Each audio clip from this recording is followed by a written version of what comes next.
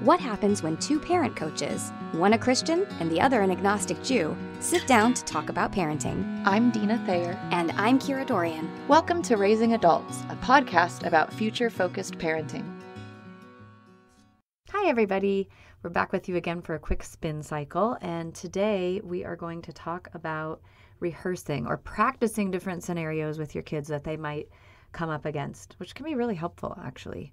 I know, Kira, you do this a lot, and I do too, although it's one of those great things you get to slowly work yourself out of a job on as your kids get older because they're able to prep themselves for different scenarios.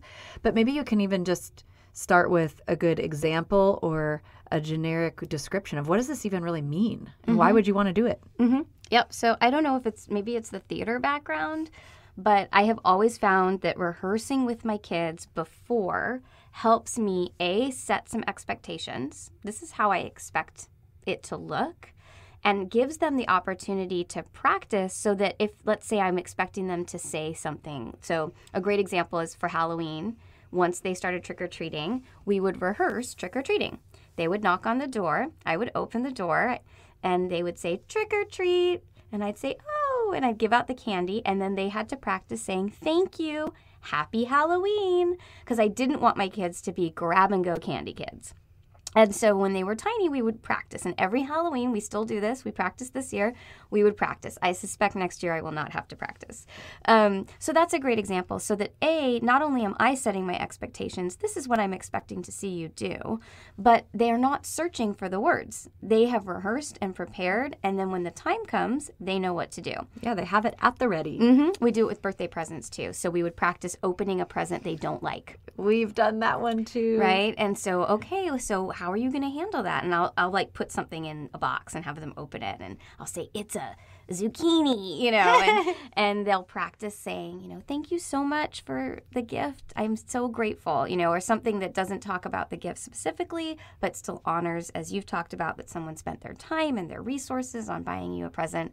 So we do a ton of rehearsing. We have rehearsed, and we may or may not talk about safety at some point, but we've also rehearsed what to do if someone tries to kidnap you.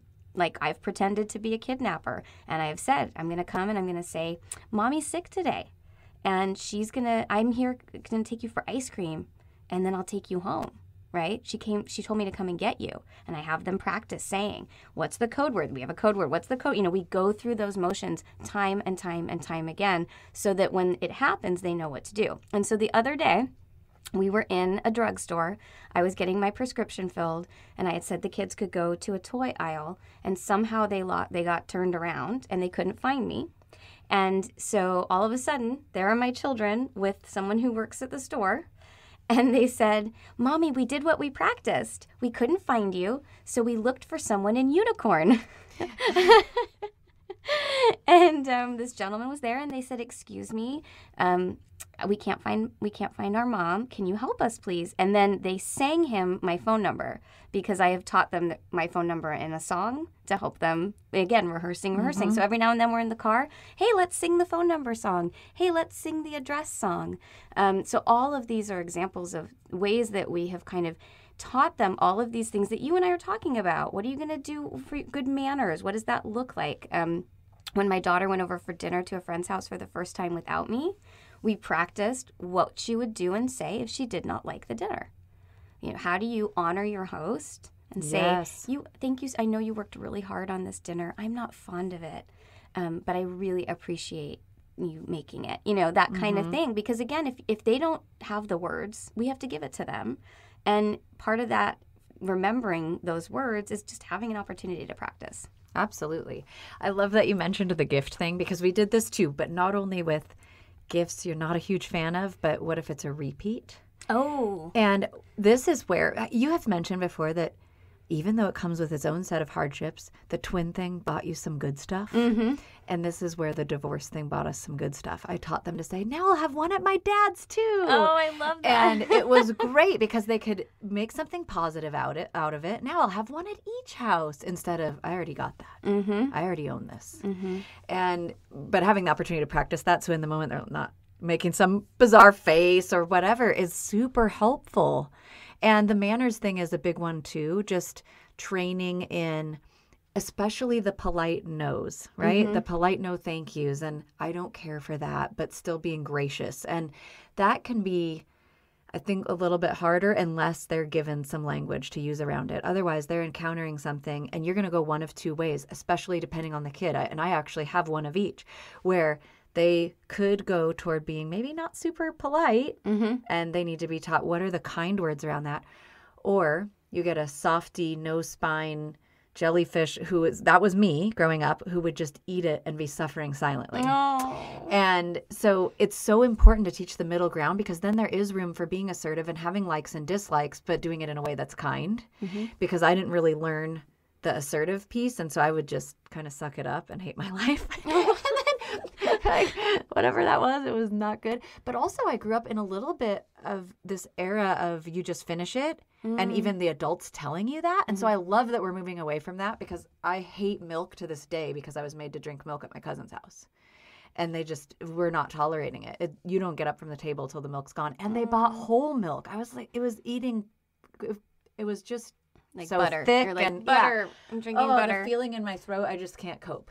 So it kind of scarred me, but it just wasn't even presented as an option to say, I don't really care for that. Could I have water? It was just, you're going to drink your milk. And so I do feel thankful that we're moving away from those things and it's becoming okay to say, I don't care for that. But I love that you taught couched in there is gratitude for your host and for the time they spent preparing it. And we can still be thankful for that, even if it's maybe not the meal we were hoping for. Right. Absolutely. And I think that opportunity to just practice saying the new words instead of like, hey, don't forget to say thank you, as opposed to what does it actually feel like to get a gift I don't like and figure out what to say. I mean, even as adults, sometimes we struggle with that. So giving them that opportunity just to like have a go at it, basically, before the big moment. I mean, this is not big news, right? This is what actors do all the time. Like, you don't just step out and do a play. You rehearse, you practice, you tweak, you perfect. I think giving our kids the opportunity to do that too before the lights are on them and everyone's watching them open this gift, and then they feel all those big feelings and short circuit. But aren't ready with a response for it. And the cool thing about this is it's something you can do in the older years too, but you just reverse it. So now instead of giving them the words, I will ask, when this happens, what do you think you'll say? So we can talk about it and maybe have time to tweak it. Oh, have you thought about this? But I really encourage, really starting at about 11 or 12, I don't anymore go to my kids' teachers. They do that themselves. But we talked about that. I would say, okay, you want to ask about this grade without helicopter mom swooping in and going, I'm not happy with the B+. Can you tell me what happened there? We talked about, okay, what's a way that you approach this teacher and can ask this question, but with a posture of respect for that authority figure. And so balancing those two is very similar to balancing I don't like the food with gratefulness for the host, right? So the only difference is now instead of me saying, here's how we say that, I ask them, what might you say? And then we can talk through it. So it's great. It's something you can keep doing. You just give them a little more ownership. Yeah. And I would say, I mean, we do some of that even now at 7. For sure. What do you think you'll say? Like, let's practice. Let's see. Reese had a not a bullying situation. Reese is just such a tender soul. And, there are just boys that are more rough and tumble, and he's just not one of them. And so he had a situation with a rough and tumble friend, like a genuine friend at school last year. And my husband was having to teach him, like, how to use a tough guy voice and how to stand up for himself. And there was a lot of practicing, okay, I'm going to pretend to push you now. What are you going to do? Let's practice it. So that he didn't feel like he was just caught in that moment. His body knew what to do. His voice knew what to do. His brain knew what to do. Hugely helpful. And it doesn't go away because they are going to encounter things even as they grow. But here's the other great thing about this. When you've set up an environment where you practice things and you give them some context of, hey, this might happen. I want you to know what to expect, because that's also a kindness to them when we tell them things that might happen. Like, you could go to someone's house for dinner and maybe not like the meal. They might not have even thought that was a possibility, right? Absolutely. So what's great is then you set up this amazing dynamic where they're going to want to ask you when they're about to face something different. Because now what I'm getting is I'm reaping the rewards of this, where I have teenagers who will say, hey, this is coming up, or it's my first time encountering da-da-da with my friends. Can I ask you about some ways to handle that. Or they'll be thinking about making a decision and then ask me, hey, do you think this is a good decision? Here's how I've thought it through. What do you think about it? So you create an environment where they want to actually invite your input, which is beautiful. fantastic. Isn't that the point, right? Yeah. Great. So the lesson here is that life sometimes is a dress rehearsal. And we should not be afraid of that. No. So parents, if some of the things that you were interested in that we've been talking about, you want to implement, but you're kind of not quite sure how to do that, we really encourage practice, rehearse, give your kids, make it fun. It can be a game, a playful, the trick-or-treating thing, my kids they looked forward to it every year. Like, we get to practice trick-or-treating, knocking on the door, right? But they're still learning. They're learning how to do it, and they're learning our expectations, because that's the other piece. Is sometimes we don't necessarily practice, but I will, before something big, say, hey, this big thing's coming up. I want to share with you what my expectations are, so that they're aware, right? Yes, absolutely. And the other nice thing, we hear this old cliche, practice makes perfect, which I don't buy it. But I do love this slightly different take on it. Practice makes permanent. When you practice something over and over, it's available to you when you need it, and you can pull that tool out throughout your life. Absolutely.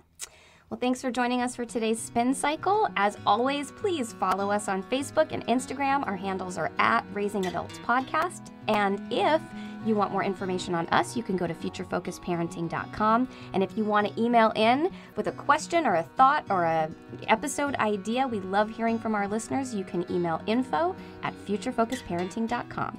For those of our listeners who are in the States, this coming week is Thanksgiving, so Deana and I will be taking a break from podcasting. We are wishing those of you who celebrate a very, very happy Thanksgiving weekend, and I know that we are both experiencing a lot of gratitude for this incredible opportunity to podcast for you. So we will be back the Monday after Thanksgiving, wishing you all a wonderful holiday weekend. Raising Adults is produced by Kira Dorian and Deana Thayer and recorded in my laundry room. Music by Seattle band Hannah Lee. Thanks for listening.